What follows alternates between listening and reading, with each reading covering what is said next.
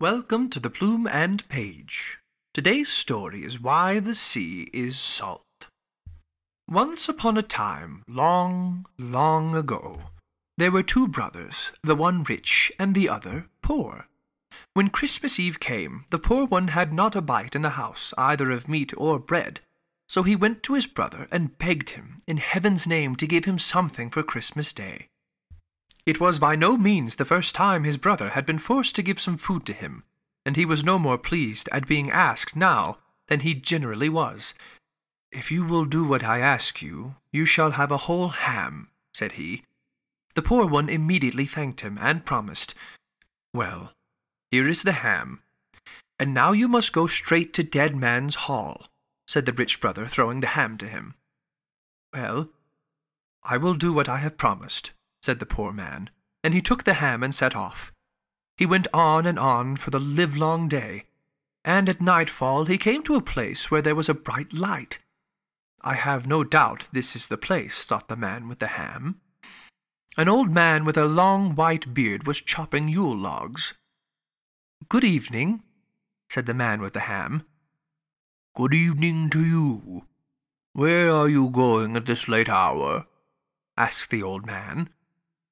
"I am going to Dead Man's Hall, if only I am on the right track," answered the poor man. "Oh, yes, you are right enough, for it is here," the old man said. "When you go inside, they will all want to buy your ham, for they don't get much meat to eat there. But you must not sell it unless you can get, for it, the hand mill which stands behind the door. When you come out again, I will teach you how to stop the hand mill, which is useful for almost everything." So the man with the ham thanked the other for his good advice and rapped at the door. When he went in, everything happened just as the old man had said. All the people, great and small, came around him like ants on an ant-hill, and each tried to outbid the other for the ham. "By rights, my old woman and I should have it for our Christmas dinner. But since you have set your hearts upon it, I must just give it up to you," said the man. "But if I sell it, I will have the hand mill standing there behind the door." At first they would not hear of this, and haggled and bargained with the man, but he stuck to what he had said, and the people were forced to give the hand mill to him. When the man returned to the yard, he asked the old woodcutter how to stop the hand mill, and when he had learned that, he thanked him and set off with all the speed he could, but did not arrive home until after the clock had struck 12 on Christmas Eve. "But where in the world have you been?" asked the old woman, his wife. "Here, I have sat waiting for you hour after hour, and have not even 2 sticks to lay across each other underneath the Christmas porridge pot." "Oh, I could not come before. I had something of importance to see about, and a long way to go, too. But now you shall just see," said the man. Then he set the mill on the table, and bade it first grind light, then a tablecloth, and meat and beer, and everything else that was good for a Christmas Eve supper. And the mill ground all that he ordered. "Bless me," said the old woman, as one thing after another appeared. She wanted to know where her husband had gotten the mill, but he would not tell her. "Never mind where I got it. You can see it is a good one, and the water that turns it will never freeze," said the man. So he ground meat and drink and all kinds of good things to last through Christmastide. And on the 3rd day he invited friends to come to a feast. Now when the rich brother saw what there was at the banquet and in the house, he was both vexed and angry, for he grudged everything his brother had.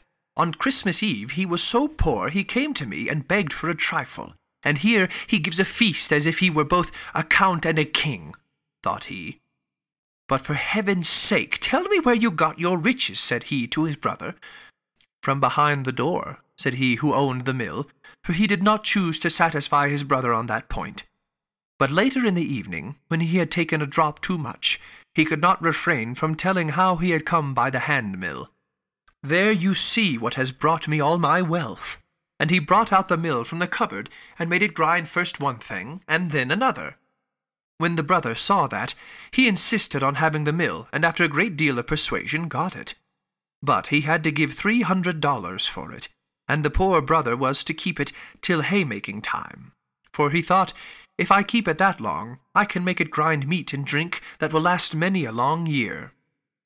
During that time the mill did not grow rusty, and when hay harvest came, the rich brother took it, but the other had taken good care not to teach him how to stop it. It was evening when the rich man reached home, and in the morning he bade the old woman who tended his rooms and kitchen go out and spread the hay after the mowers, for he would attend to the house himself that day. So, when dinner time drew near, he set the mill on the kitchen table and said, "Grind herrings and milk pudding, and do it both quickly and well."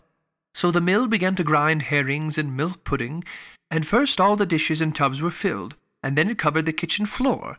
The man twisted and turned the mill, and did all he could to make it stop. But howsoever he turned it and screwed it, the mill went on grinding. And in a short time the pudding rose so high that the man was almost drowned. So he threw open the parlour door, but it was not long before the mill had ground the parlour full too. And it was with difficulty and danger that the man got through the mess of pudding and grabbed hold of the door latch. When the door was open, he did not stay long in the room, but ran out, and the herrings and pudding came after him and streamed out over both farm and field. Now the old woman, who was out spreading the hay, began to think dinner was long in coming, and said to the women and the mowers, "Though the master does not call us home, we may as well go. It may be he finds he is not good at making dinner, and I should go to help him." So they began to straggle homeward, but a little way up the hill they met the herrings and pudding, all pouring forth and winding about one over the other, and the man himself in front of the flood. "Would to heaven that each of you had 100 stomachs! Take care that you are not drowned in the pudding," he cried as he ran by them, as if mischief were at his heels, down to where his brother dwelled. Then he begged him to take the mill back again, and to do so in that instant, for, said he, "if it grind 1 hour more, the whole district will be destroyed by herrings and pudding." But the brother would not take it until the other paid him another $300, and that he was obliged to do. Now the poor brother had both the money and the mill again, so it was not long before he had a farmhouse much finer than his brother's. But the mill ground him so much money that he covered his house with blocks of gold, and, as it lay close by the seashore, it shone and glittered far out to sea. Everyone who sailed by put in to visit the rich man in the gold farmhouse, and everyone wanted to see the wonderful mill, for the report of it spread far and wide. And there was no one who had not heard tell of it. After a long, long time there came a skipper who wished to see the mill. He asked if it could make salt. "Yes, it can make salt," said he who owned it. And when the skipper heard that, he wished with all his might and main to have the mill no matter what it cost. He thought that if he had it, he would not have to sail far away over the perilous sea for his cargo of salt. At first the owner would not hear of parting with the mill, but the skipper begged and prayed, and at last the man sold it to him for many, many thousands of dollars. When the skipper had the mill, he did not stay long, for he was afraid the man would change his mind, and he had no time to ask how he was to stop it grinding, but went on board his ship as fast as he could. When he had gone a little way out to sea, he took the mill on deck. "Grind salt, and grind both quickly and well," said the skipper. So the mill began to grind salt, till it spouted out like water, and when the skipper had the ship filled, he wanted to stop the mill, but whichsoever way he turned it, and however so he tried, it went on grinding, and the heap of salt grew higher and higher, until at last the ship sank. There lies the mill at the bottom of the sea, and still, day by day, it grinds on, and that is why the sea is salt.